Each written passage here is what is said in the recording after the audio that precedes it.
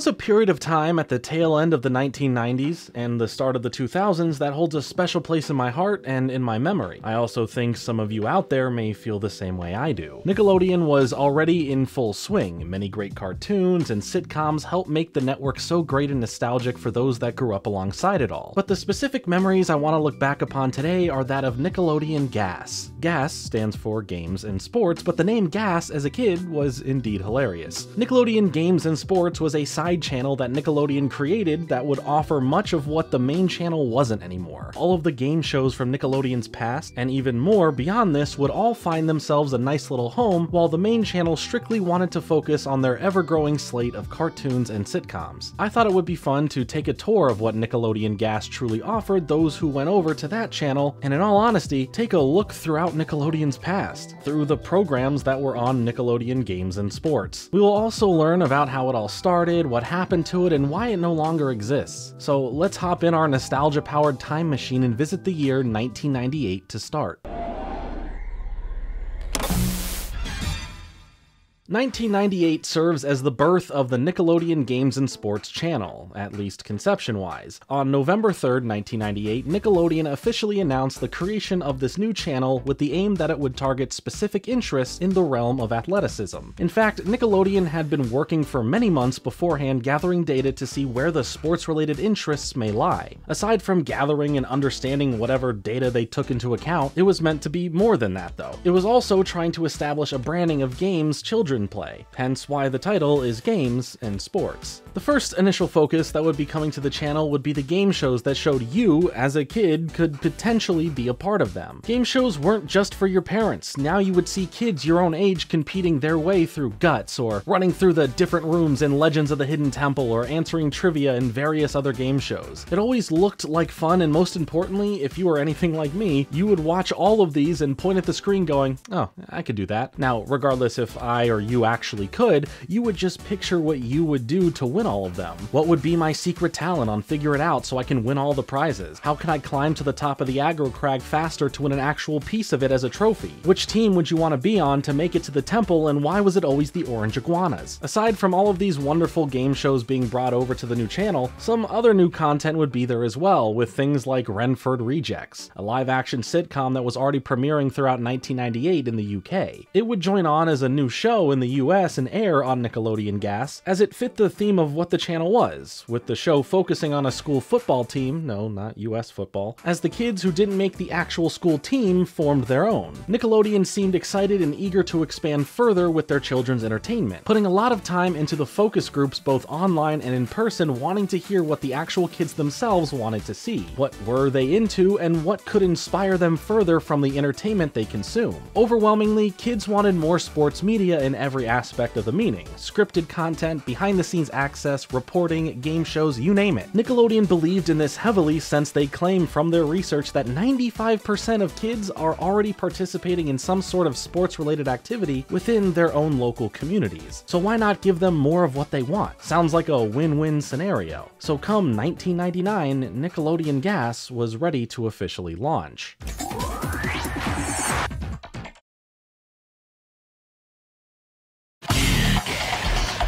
March 1st, 1999, Nickelodeon Games and Sports flipped its activation switch on, but only premiered to somewhere under 1 million available watchers thanks to the different degrees of cable and satellite packages out there with differing amounts of channels available. We truly are in such a different age with how we can access content, I'll tell you what. This less than 1 million number was only a small fraction of the 70 million households with cable and satellite at the time. But this wasn't a bad thing in the eyes of Nickelodeon. Since GAS was a part of the digital channels labeled under the suite, only the initial limited amount of households could access the channel. But the at the time executive VP and GM of Nickelodeon, Seema Zargami, followed the trend, seeing how quick the expansion of channel capacity for the different providers was going, and having the forward thinking that this will bring more success for GAS's chances to grow over time. On the business side of things, Nickelodeon wasted no time in trying to make deals to secure some sports broadcasts to their system of networks, selling their namesake to back up the enticement factor of the deal, but making sure that Nickelodeon GAS was the channel that would be benefiting the most. They went after Major League Baseball, Major League Soccer, and the NBA to get the ball rolling, no pun intended. The main pieces of content that Nickelodeon and Nickelodeon GAS would receive were stuff like shorts that would feature getting up close with the players and some exciting game footage, more specifically when it came to baseball, and exclusive Play of the Week highlight bits when it came to soccer. For basketball, the NBA would share access to their special NBA 2-ball series, a version of the sport that would feature kids from the ages of 9 to 11, where the teams would only be 2 players each, where it was all about skills, what you can show off, whether it was shooting, rebounding, passing, dribbling, or anything else. Throughout the early days of Nickelodeon GAS, as well on Nickelodeon itself, they would show special bits of 2-ball over the course of 6 weeks that led to a special full half-hour coverage called NBA 2-ball at the finals. This, again, was still shared with the main Nickelodeon channel, but it became a good way to help advertise that there was another channel that could be accessed, or hopefully be accessed soon, for those interested in more content similar to this. One thing that they did do right off the bat was cast Tara Lipinski, an Olympic champion figure skater who would now commentate, break down, and report on sports as the channel's special sports news correspondent. So far, so good. The planning here for this network was looking to pay off, with the channel becoming a much sought-after choice for cable providers to want to add to their list of provided channels. The programming from the start was already a really great lineup of shows, so let's stroll through some of these memories together. Let's start off with Double Dare. I mean, come on, this show, and by extension the various other versions that we will mention later on, were just classic. Originally, the game show hosted by Mark Summers first aired on Nickelodeon all the way back in late 1986. The setup was simple. There were 2 teams with 2 players on each side. The show itself would end up being syndicated around, growing a larger audience and helping aid in bringing new versions of Double Dare to the masses, like Super Sloppy Double Dare, which was just a messier version of the same game, and Family Double Dare, which is a pretty self-explanatory version, but we shall get into those in a bit. Double Dare would start right away, having the teams compete in a physical challenge where the winning team would lead the start of the game and gain control of the first official round. We then jump to a bit of trivia, as the contestants of the winning team would earn points for getting answers correct, but if they got the answer wrong or ran out of time to respond with an answer, the other team would get asked the questions instead. Now, and here's the part where the name of the game kicks in, you could take the question given to you and dare the other team to answer it, making the points double. But on top of that, that team can then double dare them back, making the points 4 times greater, and then that team is forced to either come up with a response, or they can make things fun and take the physical challenge option instead. If they were to attempt to answer the question and got it wrong or not answer it in the time given, all the points as well as control of the game would go to the opposite team. So most times, the physical challenge was the better way out of this sticky situation, and you'd put yourself in a different sticky situation because these challenges were iconic for being messy. Whatever the episode's physical challenges were would always involve some sort of mess that was most likely made thanks to stuff like food, or would be with catching certain items in a weird way, all in a short burst of time, trying to complete it to earn points. This would all go back and forth until the first round would end, with the second starting off with another face-off to see who will take control of the second round, and then we get more trivia questions as all of the point values are now automatically doubled from the previous round. And wherever the points end up by the end of this round dictate who the winning team is, and with that comes their shot at the obstacle course. The points won would equate to dollars, and the total was split between the 2 contestants, so at least there's an initial cash prize earned after making it through both rounds. Even the team that lost gets to keep and split their earnings, and usually gets some random extra prizes like popular toys and gadgets from the time. For the end of an episode, the obstacle course was the perfect grand finale. It was a multiple-part course with flags that represent checkpoints to earn more and more exciting prizes, with the goal of completing all of them to truly become the ultimate winners of the game. With each part of the course, the 2 players would trade off completing the obstacles, handing off the collected flag to their partner between each one, while having a time limit of 1 minute to finish the whole course. While all of the toys were pretty cool, even more so for the time in history when those toys were really popular, the real exciting part was the toy store gift cards and the vacation getaways that made you really want to work for it. And you really had to. I mean, you got messy, you got wet, you have to stick your hand up a giant nose. It was glorious, and I've always wanted to compete on this show. Now, along with Double Dare, there was also episodes of Family Double Dare and Super Sloppy Double Dare, and like I mentioned, Super Sloppy Double Dare was just regular Double Dare, just even messier than before, and Family Double Dare brought the player total to 4 on each team, 2 adults, 2 kids, a nice happy or secretly dysfunctional family ready to play. Once again, it was the same game, it was messy, and I think the kids just liked torturing their parents by getting them as dirty as possible. The obstacle obstacle course also works the same. Each member of the family rotates between the obstacles, earning prizes along the way. The prizes at least were more family-oriented, and things that parents can enjoy as well.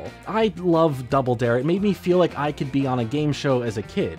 I never was, but at least I was made to feel that I could partake in this messy fun. Or maybe I just wanted the several $100 KB Toys gift card, either or. Another incredible game show, and my personal favorite, honestly, was Figure It Out, hosted by the one and only Summer Sanders, and your boy had the biggest crush on her back in the day, let me tell you what. But I actually have a full in-depth video about Figure It Out. I'll link down below if you want to check that out after this video. But in general, this show was a lot of fun. Each episode would have 2 rounds of the game where some kid would be brought onto the show and tell the audience and the viewers at home what their secret special talent is before they appear on set next to Summer, as a group of selected stars from Nickelodeon shows would have to guess the blank spaces on the board by asking the kid yes or no questions only, while they receive clues about the hidden talent. If they end up guessing the full thing correctly in any of the guessing rounds, the kid would earn any prizes from any of the rounds that they won, but they wouldn't win the grand prize. If the kid's talent manages to stump the panelists, then the kid wins everything. And in the end, the kid would perform their talent for everyone, and it could legitimately be something cool and exciting. Or it could just be biting cheese into the shape of a state. I've tested trying this with friends growing up. I've discussed this as a full-grown adult with my friend Ham and Cheddar, and the conclusion we've all come to and have proven is that it really isn't that hard. Is it cool? Yeah, sure. Would anyone say it's a talent? Probably not, but we're not here to pick on a kid, even if that kid is an adult themselves now. The other fun moments would come from trying to play the game along with the panelists, as the show would encourage you to do so by not looking or listening to the start of the episode where the kid reveals the talent. And then there's the secret slime action, which would take place in round 2 of the guessing, and it would be as simple as one or more of the panelists saying or doing something specific that is told to the audience and viewers in secret from the panelists, and if they end up saying or doing that thing, then they would be slimed and someone in the audience would win a prize. Rinse, repeat, you have a full episode of the show. It was so much fun seeing the stars of Nickelodeon playing the game, hoping for them to get slimed, but for the most part, they would just goof around and not take the game super serious, which made it both lighthearted and a fun thing to watch. Other seasons of the show, like the Family Style season, a version of the game where the talent is shared between some family members, and the Wild Style season, a version of the game that put the focus of talents that included animals on display, would also be included in reruns or new premieres, as that initial final season, Wild Style, began airing in the fall of 1999.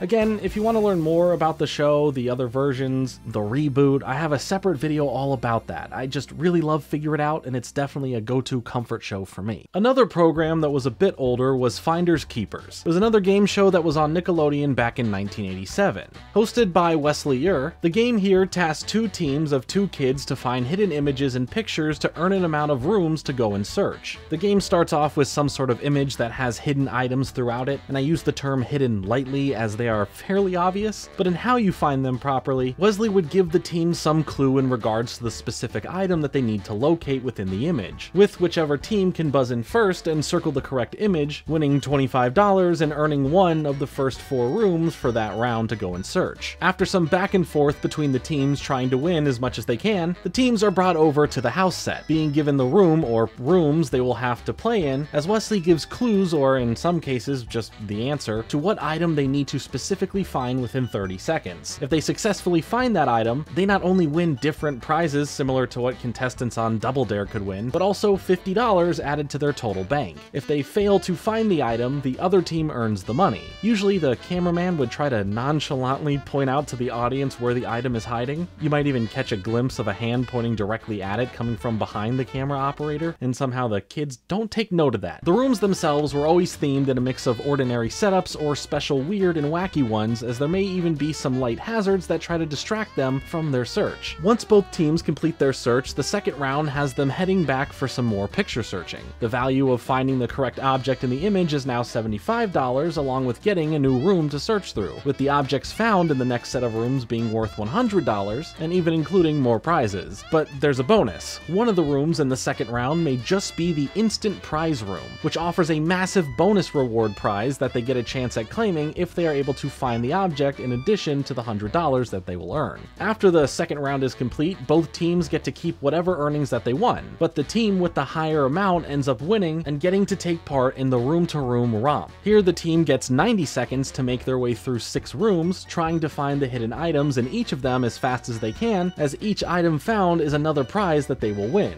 Collect all 6 of the items within the given time limit and you would win the grand prize. And become legends as you celebrate with your teammate over the total earnings. It really plays to this rambunctious fantasy of just tearing up and completely destroying a house, which should sound pretty fun on its own since it's not a real house, but mix that in with money, toys, and other incentives. I mean, come on, that sounds incredible. It's a cool idea, perfectly suited for kids to play, and I feel that I would have had the time of my life participating in it. I would have peaked in my life right then and there. Now, let's switch gears to one of the channel's other types of programming with Nickelodeon Sports Theater with Shaquille O'Neal. To be fair, this originally was a Nickelodeon segment starting back in 1996. There were a total of 5 different specials made here, with the first 2 premiering before Nickelodeon GAS even existed, and then the final 3 after were all perfect to be shown on Nickelodeon GAS. This was mainly a way for Shaq to have a vessel that was directed at kids to inspire, uplift, and motivate them to accomplish their goals, having a focus on telling stories that relate personally to him and can resonate with so many out there. Aside from Shaq being in it, this special mini-series is probably most remembered for its premiere episode, which serves as a shorter TV movie called 4 Points, which showcased a roughly 5-foot high school freshman being bullied and led astray from following his passion and dreams of playing on the school basketball team, despite his height. The film itself is pretty good. There are some cameos in it as well, and Shaq does a good job at adding in pivotal, narrative-driven moments to allow for introspection and pushing through everything that can hold you back from following your dreams or finding the confidence to stand up for yourself. You know, the feel-good kind of stuff. That was the vibe of the series, and it was a perfect fit for the GAS channel at the end of the day. Another show we already mentioned, so I'll be brief about it here, is Renford Rejects. The show followed these aspiring football, once again for the Americans, soccer, players, who formed their own team called the Renford Rovers, submitting themselves to become an officially recognized team for the league that they would play in. Their name on the entry form gets tampered with thanks to another rival player officially making their name the Renford Rejects. The group of, well,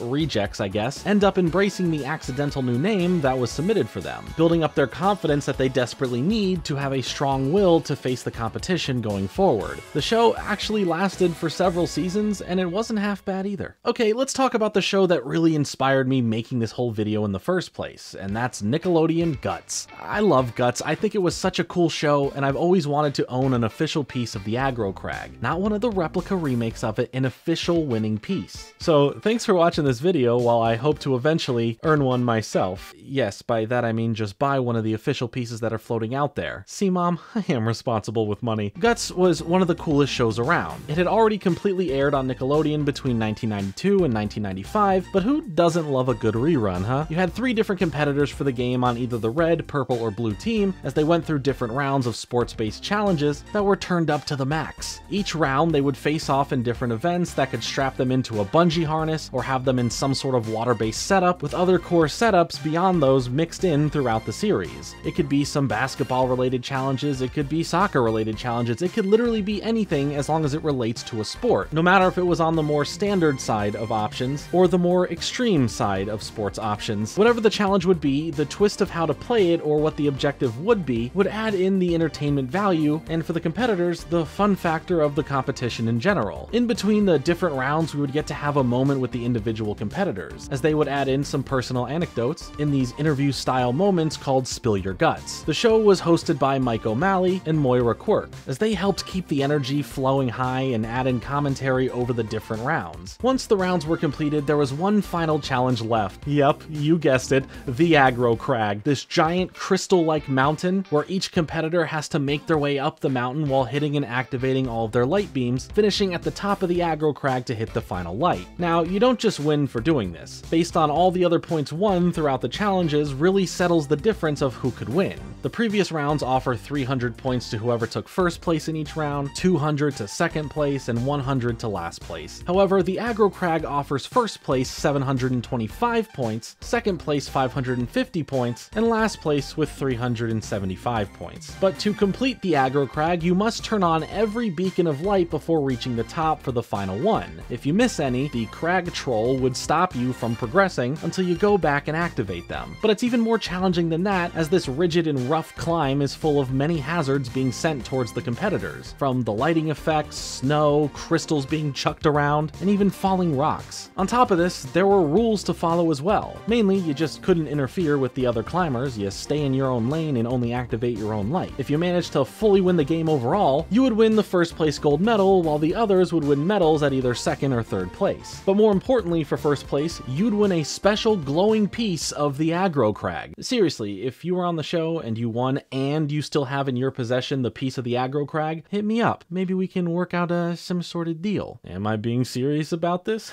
Guess we'll have to wait and find out. Later on in the series run, the aggro crag was replaced by a slight redesign of the mountain called the Mega Crag, which is still pretty cool, but to me, less iconic. The show was such a blast to watch, and there were even some specials like Guts All-Stars, but there was another version of the show that the GAS channel would air, and that was Global Guts. And Global Guts serves as the technical last season of the competitive show, and along with it, another update to the mountain they would climb, now being called the Super Aggro Crag. See, now we're talking. The main difference with this version of the show was that it featured competitors from all around the world who we get to meet, learn a bit about them and where they're from, as this became a way to syndicate the show to more markets around the globe, hence the name, with other regional hosts commentating the events of the game for their respective regions. Pretty much everything was the same though, just a bit more nationality pride during the award ceremonies at the end, and it's a great time to be had for all. They even made a Super Nintendo video game based on the show. It's nostalgic to me, but I wouldn't say it was overall the best game in the world. I'd much rather play in the actual show than play the game, if you catch my drift.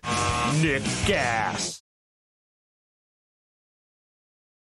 Your games, your sports. Now, this next one is another highly well-known show that many people may even claim as their favorite, and that's Legends of the Hidden Temple. I mean, do I even need to elaborate? Well, yeah, I still will, but I feel like we all know what's going on here. Hosted by Kirk Fogg, this competitive game show wanted to bring the thrilling action of adventure right to your very oversized television sets of the 90s. Much like Guts, the whole series started and ended before the GAS channel was around, airing between 1993 and 1995. The show was split up into 4 rounds with 6 teams starting off facing each other. The teams were the Red Jaguars, the Green Monkeys, the Purple Parrots, the Blue Barracudas, the Silver Snakes, and of course, the People's Champ, the Orange Iguanas, as they each consisted of 2 contestants, 1 boy and 1 girl. The first round was known as the Moat, as each team would try and cross this body of water by swinging, climbing, and swimming their way to the other side of it to then go and hit a gong representing that your team, both of you, made it across and were one of the first 4 teams to do so, as the 2 teams that didn't make it in time get eliminated from the game. The teams that pass get to enter into the second round, where they would be greeted by Olmec, this giant stone head voiced by D. Baker, who also serves as the announcer on the show. Olmec welcomes the remaining teams to the Steps of Knowledge, where he would go into the specific artifact that resides within the temple, setting up more of the themes for the rest of the episode. He would also clue the players into where within the temple this artifact could be found, and begins grilling them on their memory, giving out questions as the teams could buzz in to answer by stepping on the button and giving it a shot. If you got the question right, your team advances down the steps. Get 3 questions right, and your team makes it to the next round. If you fail at knowing the answer, the other teams get a chance to answer it as well. Once 2 teams have made their way down all of the steps from getting the answers correct, the round ends with the 2 teams that didn't make it getting eliminated.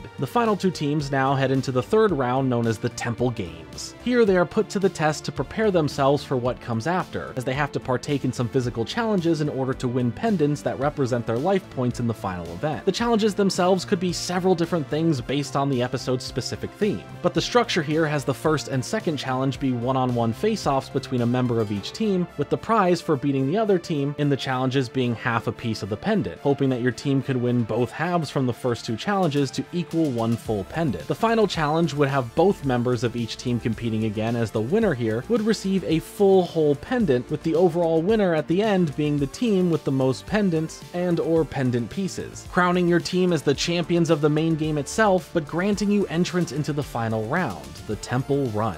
This is where the real fun happens, as the 2 members of the winning team decide who makes the first initial run through the temple, taking in 1 full pendant piece for protection, as while they're navigating through the temple trying to solve puzzles, unlock doors, and hopefully avoid the various temple guards randomly hidden throughout the 12-room, 2.5 floor temple, and make it to the exact room where the artifact is hidden to snatch it. If one of the guards catches you, you lose a full pendant, but can still play. But if you're caught without it, you were taken by the guard, and that first run, however far they got, was was ended, leaving the second team member to finish the mission. Luckily, anything that the first player did, like puzzles solved, doors open, and pathways unlocked, will be that way for that second player now, along with any triggered temple guards no longer occupying the rooms that they were once in. Now, if you only had half a pendant left for this second run, the other half could now be found within the temple randomly placed so that the other player stands a better chance of surviving the guards if they appear. There's really only two options left for the second player: complete the journey to the artifact, or get captured and lose the chance to win the grand prize. For even just reaching the temple itself, there was a prize given to the team since they technically won the main part of the game, and then if you got a hold of the artifact, you won another prize, but in general, there was a 3-minute time limit to complete the task of not only getting the artifact, but successfully escaping from the temple with it to earn the grand prize. The only challenge after grabbing the artifact is making it out of there before the time is out, since the temple guards all disappear when you get a hold of the artifact and begin your dash out of there. Legends of the Hidden Temple truly delivers on an exciting competitive game show, offering an array of distinctly different rounds leading up to a heart-pounding finale, where if you saw the team members get grabbed by the guards, it crushes your soul to see them defeated. This is the one game show that I feel would offer the most amount of challenge thanks to the variety of the challenges themselves throughout, and the threat of what stands in your way of completing the temple run. Regardless, it was a fun show to watch. It even has a continued legacy in the vein of a Nickelodeon TV movie, as well as a one-season revival on the CW that has adults, presumably ones who watched the original show growing up, getting to live the childhood fantasy of being a contestant on the show. The next one is a pretty fun and memorable one as well. Let's take a look at Nick Arcade. This show only ran for a couple seasons in the early 90s, but it's a true classic for a couple reasons. It was about video games, and it was hosted by Phil Moore. There seemed to be this division between the youth where you either liked being active and were outdoors playing sports, or you preferred being inside and playing video games only, and personally, I never saw it as that, and thankfully, the Nickelodeon GAS channel didn't either. I think for the most part, playing video games is a universal enjoyment, even if you're more casual with it or more hardcore with it, depending on how you focus and how much time you put into that medium. And today, it's easy to see that, but growing up during the 90s and the early 2000s, there definitely felt like there was some manufactured separation. Nick Arcade being shown on the Games and Sports channel feels perfectly fine to me, with it being a game show specifically focused on gaming. The game starts off with a member from each team facing off in the face-off, playing a segment of a selection of video games with the winning team earning 25 points and getting to start off the first round of trivia. The trivia was presented through this semi-mascot of the show, Mikey, the video adventurer, who would be brought up on screen and be on the themed game board as he would be given directions to move, just not diagonally. The goal was to make it to the goal, pretty straightforward. The teams would take turns picking which direction Mikey heads in, and the tile that is landed on presents itself as either some points added to your score, puzzles to then solve, pop quizzes to answer, bonus prizes to win, as well as some other fun stuff thrown in there, and you can even encounter an enemy, which instantly turns the control of Mikey over to the other team. You want to be the team who gets to move Mikey to the goal space at the end of the board to earn the goal points if you can answer the goal question correctly. If neither team can actually get to the goal space by the end of the time allotted for the round, Mikey would automatically activate the goal space for a trivia match for the teams to buzz in first and answer correctly to win the goal points. There was another type of space that you can land on that was probably the most exciting, and that was the video challenge. That team would then have one of them play the selected game and try to beat a certain high score within an area of the game and given a time limit, while the other team member would pick a number of points from what they've earned to wager on the teammate meeting or even beating the high score. If the player manages to do so, they get the amount of points wagered added to their score, and continue playing as Mikey. If not, they lose the points and control of Mikey. The second round was more of the same thing, just with the points overall being worth more, and whoever is leading in points by the end of that second round wins the game in general. But just like the other game shows, there is still some fun left to be had. The losing team still takes away some extra prize goodies, but the winning team gets to enter the video zone. Here, the kids would literally be put into the video game themselves.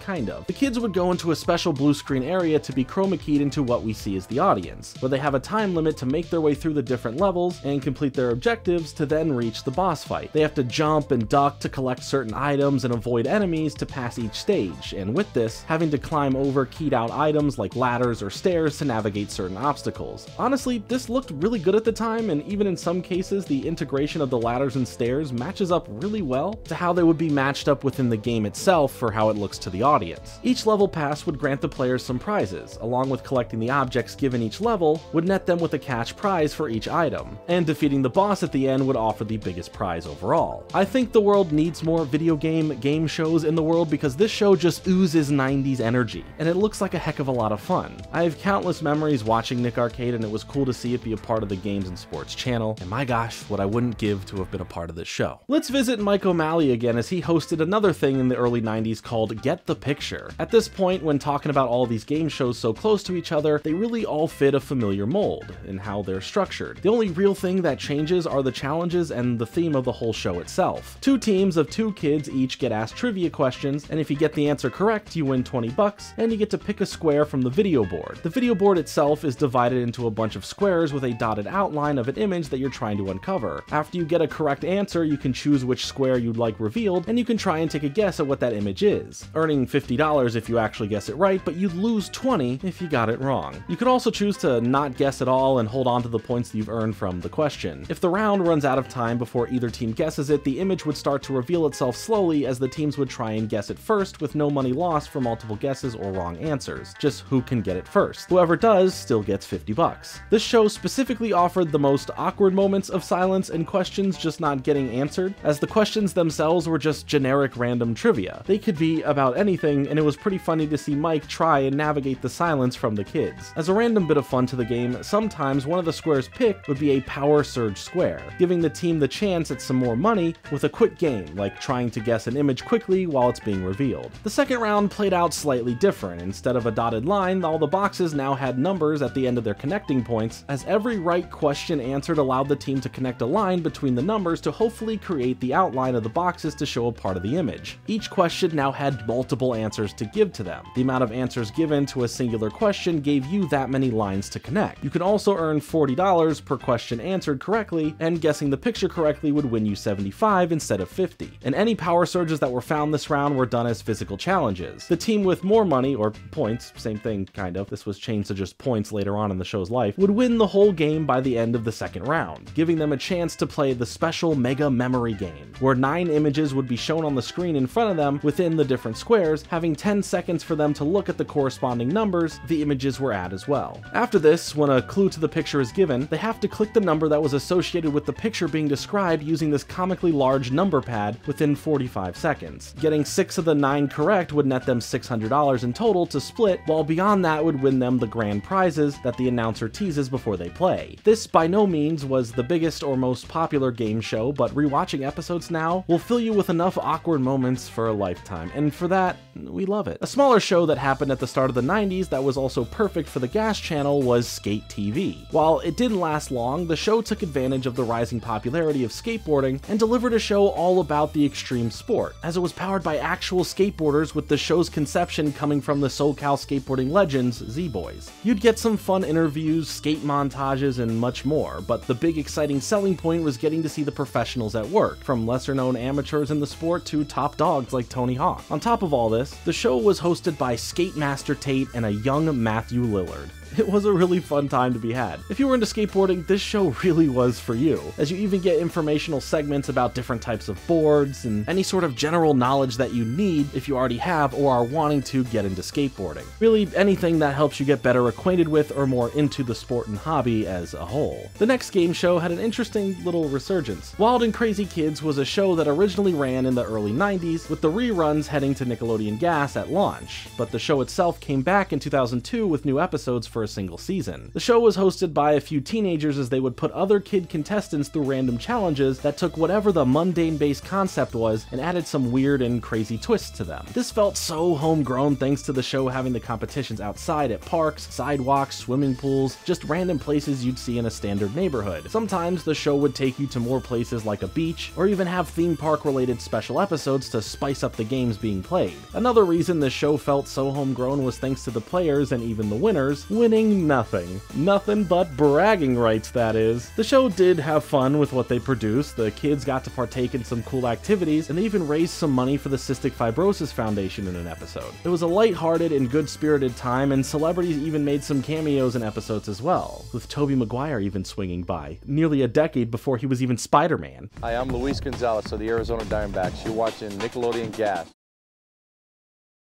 Hi, this is Mike Stant with the New York Mets. You're watching Nick GAS. Now, don't confuse this next show with the other show of the same name starring John Quinones, and that's What Would You Do? Mark Summers is back to host this early 90s series, and the base concept is seeing how things are handled in manufactured random settings, as we would see some recorded bit of footage where the kids, or even their families involved, are in some sort of weird circumstance that leaves out what happens in the end of the situation, leaving the audience to guess what actually happens, or like the name of the show suggests, what would they do? Pies were very important to the show, and I'm not talking about the pies that Hugh Neutron loves, but the classic ones that would often land in people's faces. This show always had some sort of special pie setup that would be used as a form of punishment if the randomly selected audience member isn't able to perform whatever random task Mark gives them. Often though, the kids seemed pretty eager to hop right into whatever the pie device is and wanted to get pied. From the classic pie pod, to the pie slide, to the pie wash, to the pie pendulum. And even way more than that, there was always the threat of pie being distributed to someone's face at any given moment. Other segments of the show also all led back to the pie machines at the end of the day, with stuff like the Anything That You Can Do segment having selected audience members face off in a head-to-head competition of some sorts, usually being a kid going up against one of their parents. For more, there was the What Would You Do Melody edition, as contestants would have cards on their heads with a random challenge on them that they could eventually choose to attempt or take a pie to the face. And these usually had to do with food items and just getting messy in general. And this was eventually replaced later on in the show's life with Wallow Stuff, which had a random audience member get picked based on a number they would be given and the device randomly picking. This participant would get to open one of the 20-door options presented to them, hoping that on the other side is something good. There was a mix of prizes that could be won, but more often than not, there was something pie-related behind them, like a whole lot of pie ready to hit you in the face, or getting sent to be pied in a pie machine, and that's really just kind of scratching the surface. The show overall was alright, and it got to have a little spotlight on the Nickelodeon GAS channel many years after it ended. The next game show actually ended just months before the GAS channel started up and didn't have a major amount of episodes, but still had the reruns play over on the new channel, and that's You're On, and hey look, it's hosted by Phil Moore. It was all about kids going out and trying to complete a series of tasks with random people they find, having to convince them to do whatever weird, wacky, or silly thing that they were tasked with within 10 minutes. This would go on for a few rounds, but there were other parts to the show to keep it feeling fresh, with the runaround moments that took 6 studio members the first time they do this, and 3 members for the second time they do it, who get to guess if the contestants complete their given tasks or not, winning them a prize if their guess turns out correct. The end of the episodes consisted of a messy finale, as an adult from one of the runaround segments would have their kid put them in a situation to mess them up, and that's what they get for losing. You're On is one of the more forgotten about game shows from Nickelodeon. It came at the tail end of the game show era, and it didn't get a chance to get more attention because of that. Luckily, Nickelodeon GAS gave it a little spotlight, but again, there were so many game shows on this channel now, and a lot of them just kind of blended together. When it came to more sports-related programming, a new show that started right before the GAS channel would start up, coming out on Nickelodeon at first, then also going to the new channel, was Sports Illustrated for Kids. Not to be confused with the magazine. I mean, there was still the magazine, which was a spin-off of the regular Sports Illustrated magazine, but this was a special short-lived series that focused on getting up close with the athletes from many different sports. From basketball with Grant Hill to tennis with Venus and Serena Williams. From baseball to snowboarding to football to wakeboarding, it wanted to show these larger-than-life athletes in a more personal light, seeing how much work they put into their craft and what it takes to be on their levels. It's your typical feel-good sports docuseries that drives home the determination and focus it takes, as well as inspires you to put your all into what you love. Think Fast was originally a late 80s, early 90s game show that was brought over to Nickelodeon GAS with Michael Carrington hosting the first season and Skip Lackey filling in to host the second. The name Think Fast refers to the contestants having to think fast when playing through the game, which had 2 teams of 2 playing through different games that could be like Simon Says, figuring out quickly what a word spelled backwards actually is, balancing weight on a seesaw, and the list goes on. No, seriously, there are so many different different types of events, with some even having slight variations within the event in general. It would take a whole video in equal length to this one to run through them all. And I think that's pretty cool, honestly. It always would make the episodes feel fresh, offering many new things for the participants to do. There were 2 rounds like usual, with all the events that they've played having a value of $50 for the first round and $100 for the second. And in between the events themselves, there would be an image hidden by puzzle pieces, with the winning team getting a chance to see a piece of the puzzle removed and take a guess at the image. This was called the Brain Bender, and if you were able to solve it, it was worth $200, and it could last the entirety of both rounds to solve, but sometimes it would be solved before the second round even started, giving the players another Brain Bender to try and guess throughout the second round. In the end, there was of course a bonus stage for the overall winner of the game, from having the most money earned from winning the events or guessing the Brain Benders, and that was the locker room.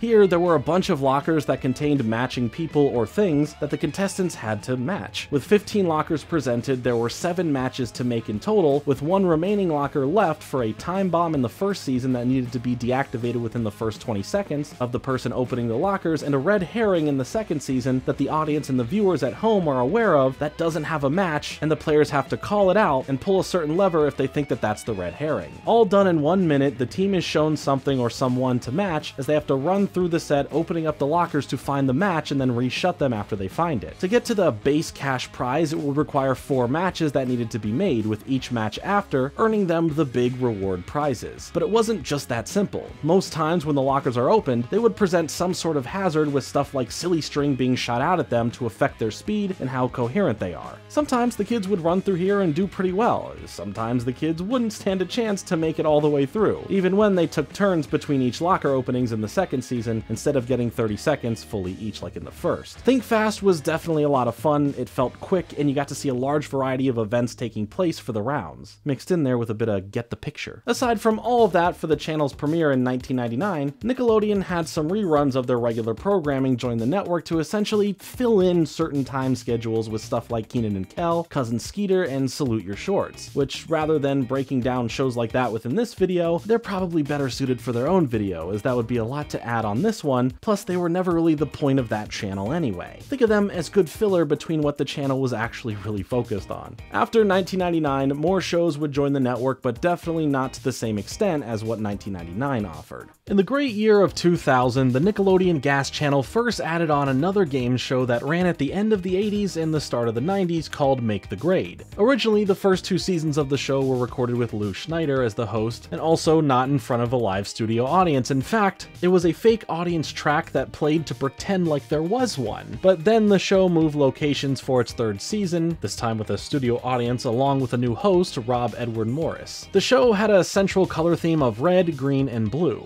from the logo to the set, and there would be 3 desks, 1 of each color, with 1 contestant sitting at each. As the name of the show hints at, it's related to educational grade levels, as the players answer questions pertaining to different school classes. There would be a board that had 7 random categories that would change out each time between history, music, science, home ec, geography, PE, mathematics, English, arts, social studies, current events, and even special electives, which could be anything. And across the top, there were 7 grade levels that ran all the way up to 12th grade. The higher the grade level category question, the tougher they would be. It makes sense. Each player had their own board to represent how they're doing in the game, as the goal was to earn the different tiles to reach a total of owning 14 of them by the end of 2 rounds, or just having the most by the end. Doing so won you $500 and access to the honors round. The 14 tiles, though, needed to be won specifically by acquiring a correct answer in each subject and 1 question from each grade level. If you get the question wrong, the others get a chance to answer if they think they know it. If no one gets the answer right, that tile was lost for the rest of the round. It would go dark and couldn't be collected later. That would change in the 2nd and 3rd season, where the tiles would stay in play, just with a new question when it comes back around. It also isn't just as straightforward as that. There were a few ways they made the game spicier, as some tiles would include 4 other possible game changers, like the take option, allowing whoever got it to take another contestant's tile that they get to choose. Another similar one would be hitting a tile with the lose option, making you give up a tile that you get to choose, but it goes back on the board and is given a new question attached to it so it can be won again. Free option can be found, just giving you the tile without answering the question, but the most exciting would be the fire drill option, which put the players into a physical challenge. Whatever the challenge may be, messy or not, whoever completes it first gets to choose which desk they now want to sit at, which could easily be the biggest come up or the worst downfall depending on how you've done in the game so far, and or how you play the challenge. Second place gets to choose from the last 2 deaths, with third place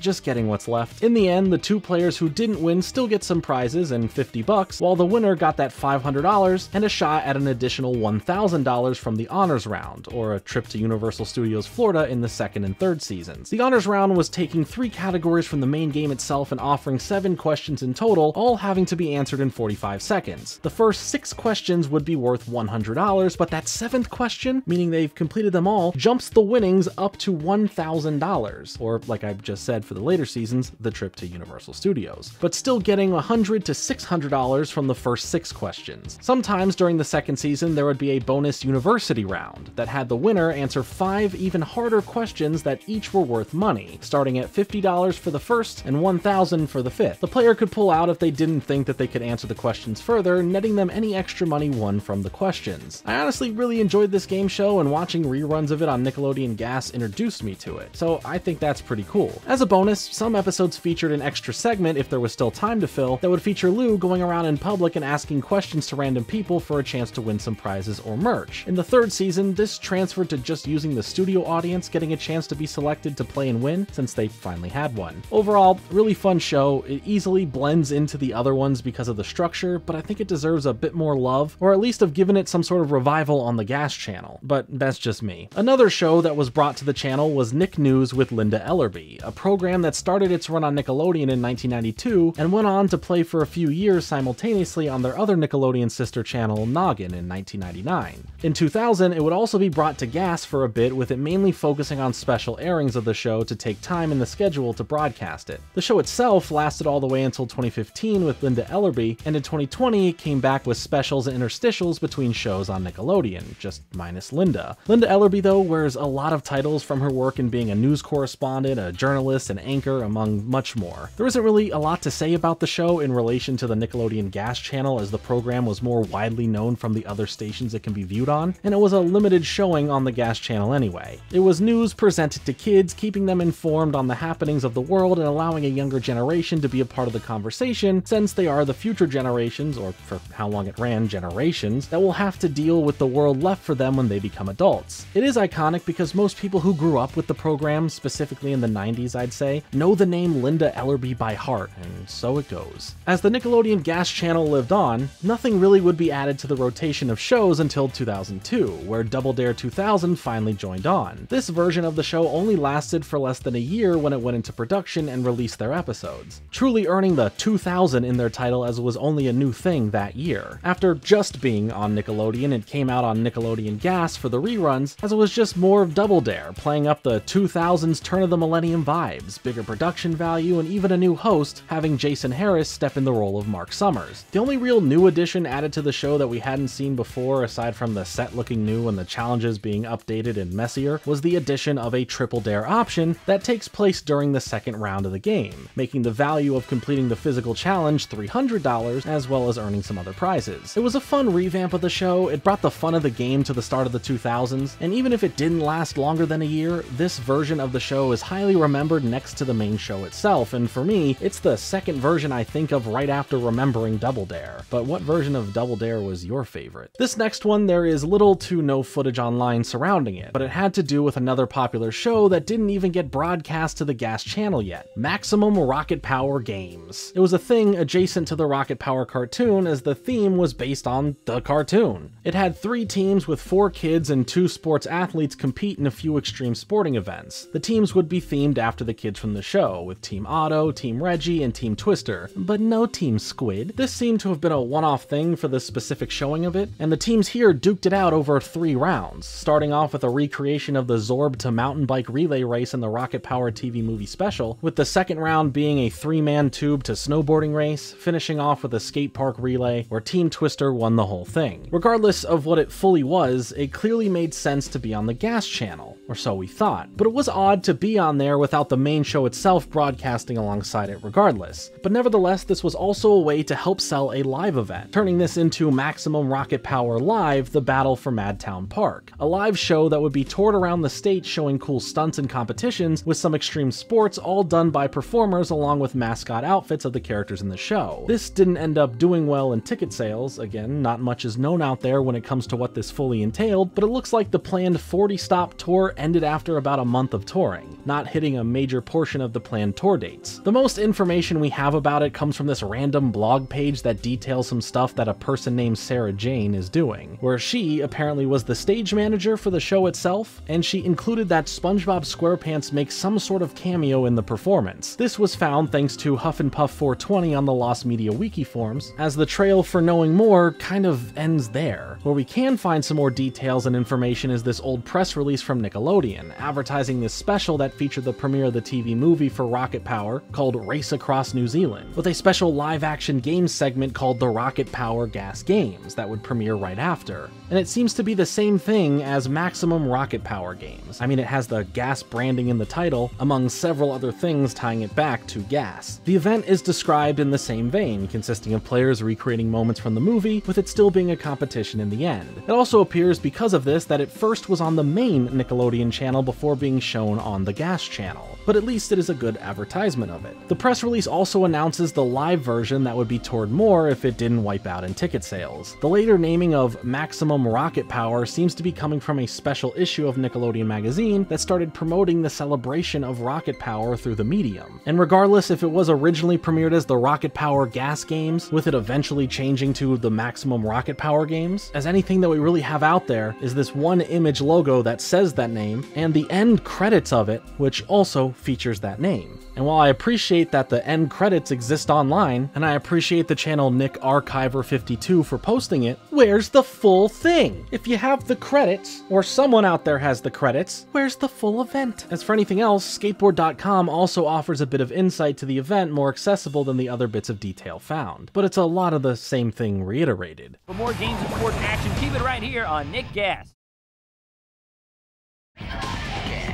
What do you get when you blend together a bunch of the iconic game shows along with iconic hosts? You get the 3-episode special Nickelodeon All-Star Challenge. 6 teams comprised of 1 celebrity to serve as the team captain, 1 winner from Guts, and 1 winner from Legends of the Hidden Temple, and the main hosts of the show, or judges, were Mike O'Malley, Phil Moore, Robin Morella, and even Olmec is there too. It was a star-studded event and it was a really special time. Originally premiering in October of 1994, this 3-part special event would pit the teams against each other in 3 rounds, full of plenty to get excited for. Round 1 was a representation of each game show the hosts represented, with Guts having a slam dunk contest, a game of dodgeball, and a slam-a-jamma where players would go up against each other trying to score baskets with the other person on a different team trying to block them. And all of these were done in Guts fashion, having some sort of other challenging element to use or deal with while competing, most times like bungees. For the Legends of the Hidden Temple set of challenges, it would have them shooting at targets with slingshots, spinning wheels with their body weight, and then being locked into this seesaw-like device that would spin around as the players go up and down trying to grab items from a higher ledge and drop them into a basket. For What Would You Do, there was the Mermaid Splash, having the celebrity dolled up like a mermaid as they launch fish from a tiny pool for their team to catch. There was Human Bowling, which is self-explanatory enough, and Sumo Wrestling, wearing those fun big suits. And for the Double Dare representation, there was some toilet plunger launching, trying to get them stuck on a plexiglass barrier as the winning team gets their teammate behind the glass slimed after getting 3 of the plungers stuck. There was Pie in Your Pants, where they would launch pies at their teammates who have these big clown pants on, trying to catch more pies in them than the other teams, and Rubber Baby Bungee Jumpers, as they would get strapped into a bungee that represents a diaper as they then bounce up and down to land on balloons rolled down to them, having the milk that was inside fill up a bucket. Round 2 would focus on trivia, being called the Gakfest Question Round, where a member from one team reads the other teams a question. The others buzz in, and if someone gets it right, the other person is slimed. Wrong answers equal slime, and the person who gets it right gets control of asking the next question. All of the challenges we went through were spread out between the 3 parts, as the episode was structured by having a rapid succession of 4 quick games played, 1 from each represented show, as they would move on to the trivia for the 2nd round and finishing things off in the 3rd round with an outdoor challenge to end it, declaring a winner from the 3 teams in the first 2 parts. The final challenge for part 1 was a big game of volleyball split into 3 ways. ways. For the second part, the other 3 teams played a GAC gauntlet, which had the players taking turns running through a line of the other teams throwing GAC-filled balloons at them, trying to make it across without getting gacked. After these first 2 parts, the team that won the first part and the team that won the second part were guaranteed to move on for part 3, participating in the final round of events. A third team was selected as the wildcard team, essentially being the third place team from the points they've been playing for to determine who is in the lead. As we get to the end of part 3, one of the 3 teams gets eliminated after the second round, with the final round and challenge having the final 2 teams wear helmets as they try and pop GAC-filled balloons sent flying their way, with that final event determining the winner of the whole shebang, which turned out to be the red team with the purple and pink teams as runner-ups. This was the best of all worlds coming together for this awesome event. The hosts had fun, the games and challenges were cool, and it was all executed really well, being super engaging throughout the whole thing. For all the final round events, the teams could use the points that they've earned and trade 100 of them for every random crowd member that was out there watching that they could get to join their team to help them win. So they were always fun to watch by the end of each part. It was cool to have this rerun on the GAS channel for those who never got to experience it initially, aka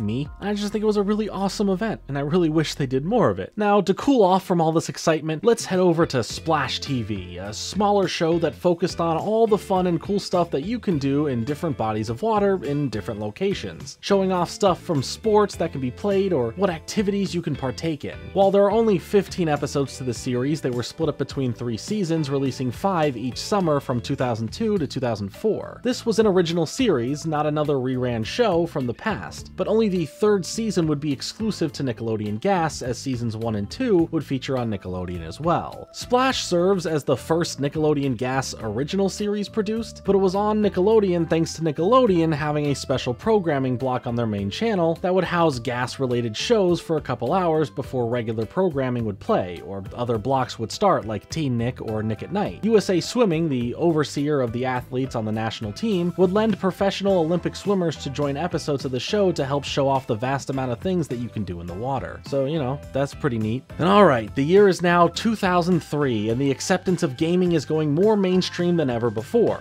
So Nickelodeon GAS wasn't afraid to embrace it. It's a bit cringy in presentation, but that's part of what makes it special. Welcome to Game Farm. Hosted by the overly excited duo of Ann and Max, the show was another original piece of programming for the network. This show was like all of what early G4 was before reruns of Cops and Cheaters took over that network, giving you gaming news, skits, and more. Starting the show, the players would be strapped into these special gaming setups as the 3 of them would face off against each other, as well as a random 4th player via online technology. How 2003 of them. While the players play through their 2 rounds, we get cutaways to preludes of other stuff to come throughout the episode, as well as stuff like the Top 5 segment, giving viewers a chance to vote in these top 5s on nick.com/gas. And I think we know this kid's top 5 crushes, and all of them are Ann. Dude is locked in right now. We would also visit the Game Farm lab, where the host would break down some sort of technology in gaming, like how and why controllers have force feedback, explaining the rumble feature that was becoming more of a standard for controllers. There was Gamertainment Tonight, which was a spoof of SNL's Weekend Update, giving some fake news but adding a bunch of decently written references and some not bad jokes poking fun at real and fake things about video games, as well as video game characters and even the publishers and studios behind them. It's a quick segment, but genuinely a decent little skit. They also have a live-action human video game bit where the person playing would be doing some sort of physical challenge that relates back to the video game it's trying to bring to life. At the end of the gaming rounds that happen in the background, the winner of it all gets to face the Gaminator, this mysterious pro gamer that poses the biggest competition and threat to the champion of the 2 rounds. If the challenger beats the Gaminator,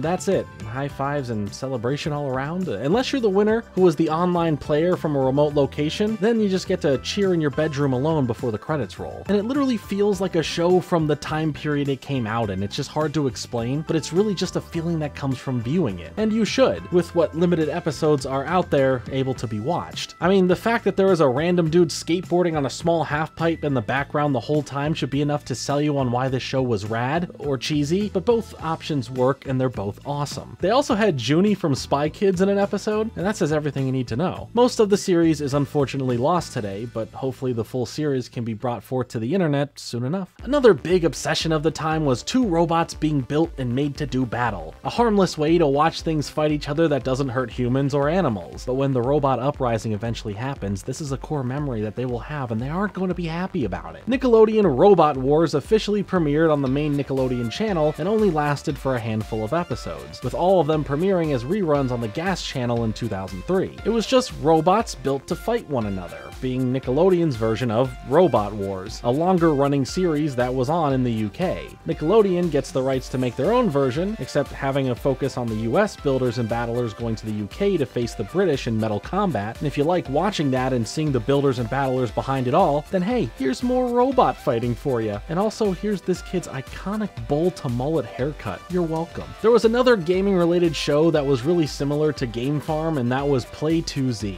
a show that is mostly lost to time, aside from this one video posted from Go NASCAR that showed a bumper for Play 2Z as it advertised gameplay and challenges, behind-the-scenes access to the people behind the games, top 5s, news, and more. I personally don't have any memory of it. All I remember is Game Farm, and maybe any memories of this I mistake for Game Farm. But right now, Play 2Z lives on as this advertisement of it. All we do know is that it was a show made for the Nickelodeon GAS channel, and it focused on video games. For something a little spooky, there was Scaredy Camp, a 5-part series that premiered on the main Nickelodeon channel with reruns of it found on the GAS channel. It was labeled as a Survivor-like competition, and after this 12-hour video talking about 44 seasons of Survivor, I think I'm good on Survivor for a while, but hey, that's just me. The kids that participated would work on teams looking for clues regarding some urban legend at the summer camp that they're at. The show ended up having a second season that was 5 parts as well, as here the teams were split up between boys and girls, with them each trying to put a mysterious spirit to rest by solving the mystery overall. In order to do this, the teams would compete in challenges during the day, with the winner getting a chance to go out at night and solve as much of what is going on as possible. It's your typical finding clues, unscrambling messages, and inspecting items or areas to start finding the answers needed type of mystery, just done in a semi-competitive way. Is it truly that scary?